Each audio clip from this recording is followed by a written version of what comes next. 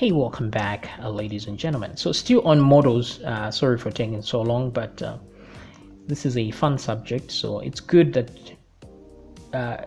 if you can know how to deal with models and such.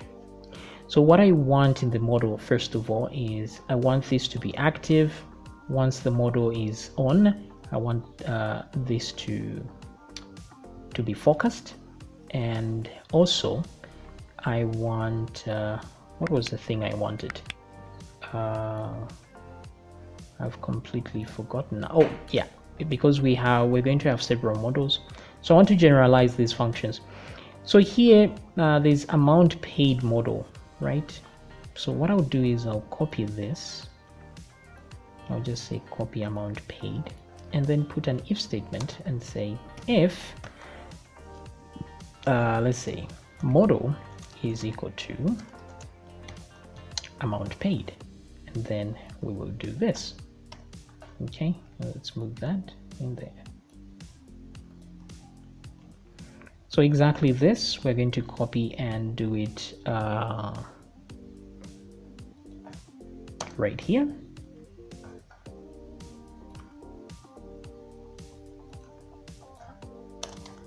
Okay, great. So now we're going to need two things. There's the E, which is the event, and then here we're going to tell it what model we want to deal with. Here it will just be model. So we need to supply that and that as well. Okay, so then I can remove this in between and just say show model and then hide model. That's it. Show model, hide model. Then this will be the model name. So here we're going to say amount paid, amount paid. Okay, great. Now let's try and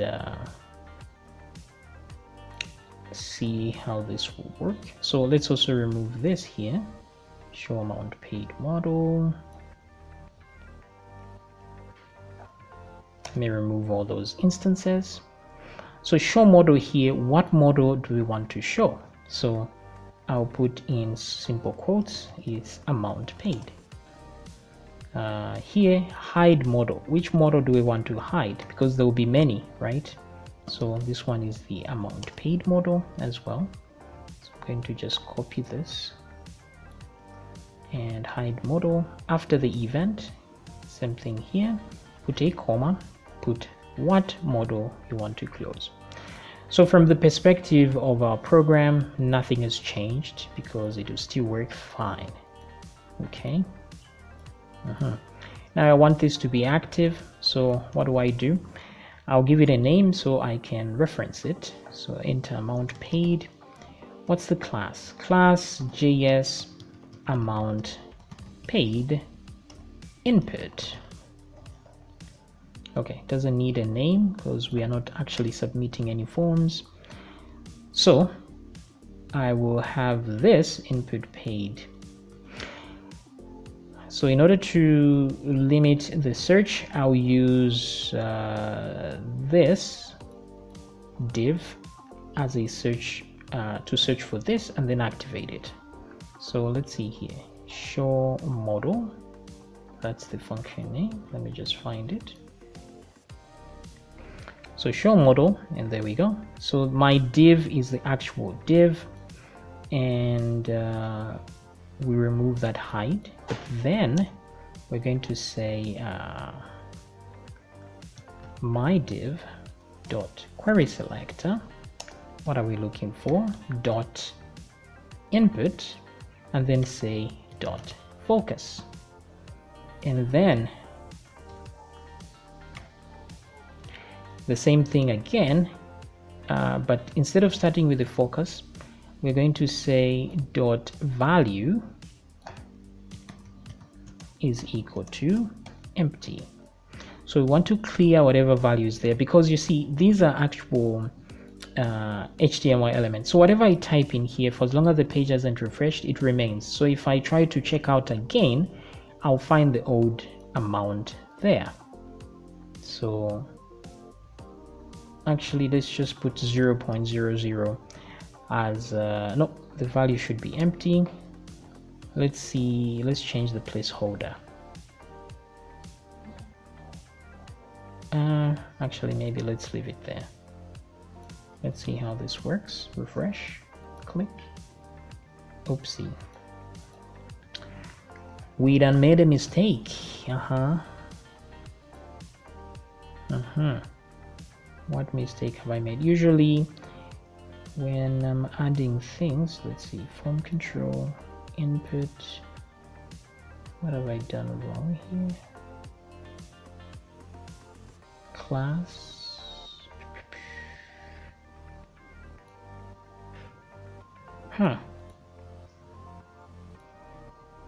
Let me do a hard refresh. Enter amount paid. Okay, so the classes are not working on this thing. Why is that? There's form control here just fine. And then I don't see what I've done wrong. Let's see here. Amount paid input dot value is equal to that dot focus. This all seems fine, so let me undo. Maybe I'll figure out what wrong I have done, where we went wrong. Let me save here, refresh, click. Okay, so things are still broken. Let's go back here, maybe where we added the name there or removed the name. Nope, things are still broken. Oh, I see what's going on. Okay, so let me redo everything. It's the classes. See, when you add two, I've added class here and also added class here, so it ignores the second one. So all I need to do is put the classes in the same place, just separate them with a space, and let's remove this. Alrighty then, so refresh, click, there we go, enter amount paid, and then we will do likewise. Now when we click this button, something else should happen, and that's to check the amount against the total here and so on. Now we don't want the checkout thing to appear if there's nothing in here, right? So if I click checkout, it should tell me, oh, please add some items instead. So let's go to the show model, and if this is the model right here, amount paid, what we'll do is we'll check if items, because if there are items in there, then they'll be in the items array. So we say if items dot length is equal to 0, okay, meaning there's nothing in there, then we're going to return. We can't do anything, but before we return, let's show an alert. Yeah, we'll say please add a valid let's see here, please add something to the cart. Or we can say please add at least one thing to the cart, or one item to the cart. That sounds more appropriate. So click checkout, please add at least one item to the cart. If I add an item, then it comes. See, there we go. Clickety click and cancel. Click checkout, there we go. So when we click next, it should evaluate before we go to the next part.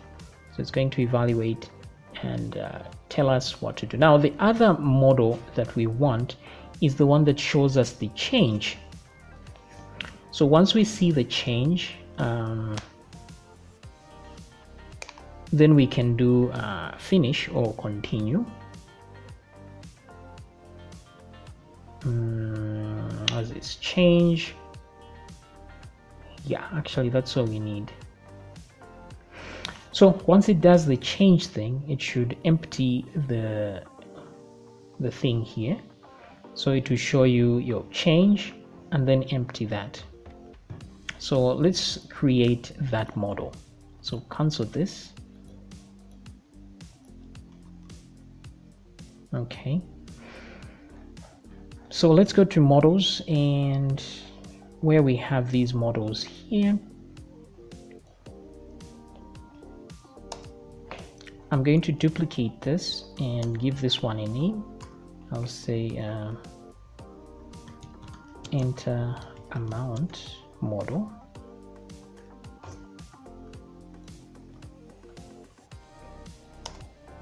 And then put end. Okay, let's move it inward, and then here let's duplicate, and this one is, instead of the enter amount, this one is the change model. So this one doesn't have an input of any kind, it just has a div. So here let's write change. Okay, and then we don't even have a next button, we have a close button, which is good. Instead of close or cancel, it should be proceed or continue. Okay, and then instead of amount paid like this to be the model name, it's the change. Oops, that's not how you write change. Okay, change. Yes, that's the model name. So JS paid, amount paid, or JS change model. Now, since we don't have an input here, we will have this is called an input still. Let's leave that class. I'll just change this to a div and remove that placeholder. Let me close that div. Okay, and then here the change, let's put a template of 0.00 and form control, not really the thing, text center to center the text, and maybe let's change the font size to 30 pixels. Okay, very good. So we have all these to hide this model, but we have nothing to show the model with. So what I'll do instead is I need to put the show model on a, like this one here. On click, show model.